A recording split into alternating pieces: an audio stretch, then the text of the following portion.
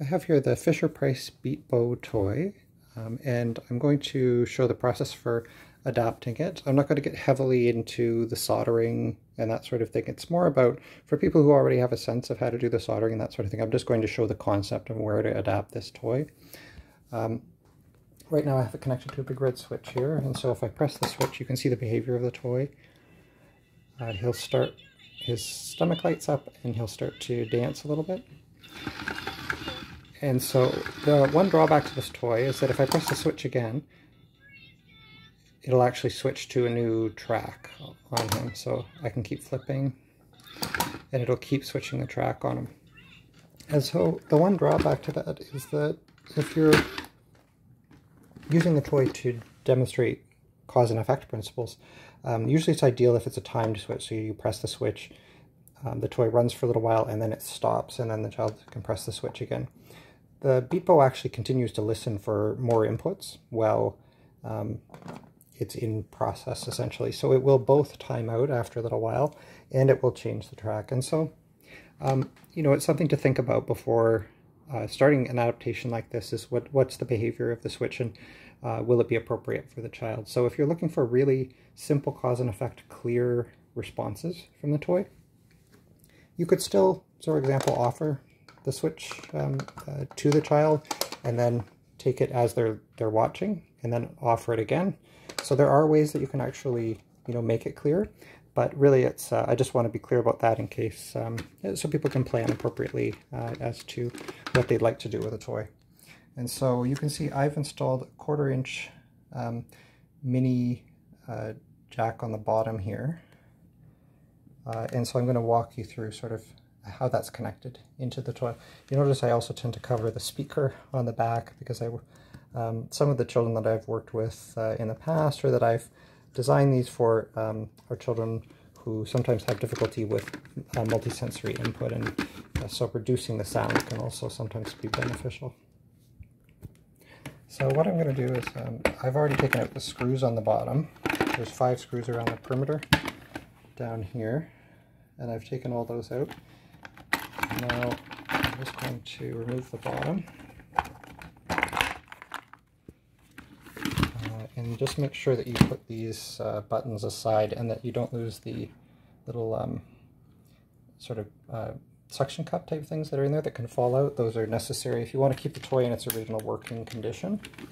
What we're going to do today won't actually stop the toy from working in its original condition either.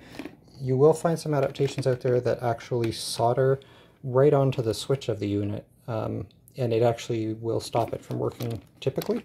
What I'm going to show you today actually will keep it running intact. So what we're going to do is head into the toy here, we open it up, and we're going to take out this little plate. So I've already loosened it up, and I'm just going to take out the last little screws here, last couple of turns, and we pull that right out. And so you can see there's an example of how I almost lost that little plunger piece. So I have to make sure that I keep that little plunger piece close by. I'll take all that stuff out. Okay, now what we have is the little circuit board that I just pulled up there, the little brown part. On the back side of that is where the adaptation takes place. Now, excuse my solder job because I am a terrible solderer, which is why you shouldn't learn from me in these videos, but it also kind of shows how easy this can be. Oh, that's a terrible joint. But basically what's happening here is that there's 2 different solder connection points. One is coming in from this line here on the outside. See this green line that comes along and it goes to a solder point? One comes from the upper part down to the outside. There's actually 3 in there. There's one between them that you can't really see. So you have to be careful to solder to the outside 2 points without joining them together with solder, which you can see they are quite small. I had a little bit of a hard time, admittedly, myself, but it did work, and it's actually sturdy. Once you close it up inside, it's actually also a pretty protected environment in there, even if the toy moves around. So what I have seen some people doing is soldering right to the edges of this little switch here. They'll put a dot of solder on one side and a dot of solder on the other side. The problem with that is that you can't use the switch anymore because these little plungers that are on the bottom of the switches will no longer activate it. So that's personally the way that I like to go about it. So that's really what the whole adaptation is. You solder the 2 solder points to the outside 2 points of the 3 points here, and you're going to take your 2 wires and run them around into this little 1/4 inch mini jack right here.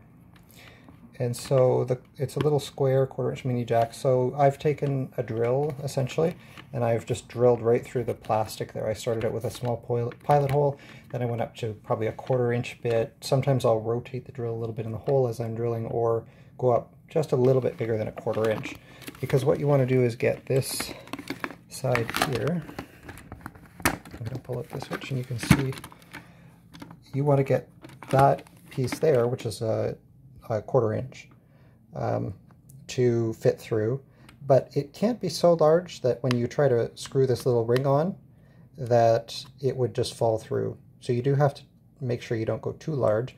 You will get a lot of excess plastic, and so you can kind of file that out. Just, you know, grab a screwdriver or something that you can kind of scrape away the excess that builds up. But once you get a hole that fits it through, you just thread it basically.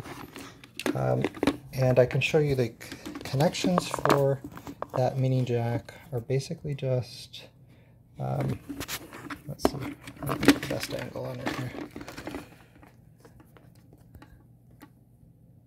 So you can see it's, I use the 2 outer pieces there. There's one that's sort of on the top side of it, and then there's 2 on the bottom.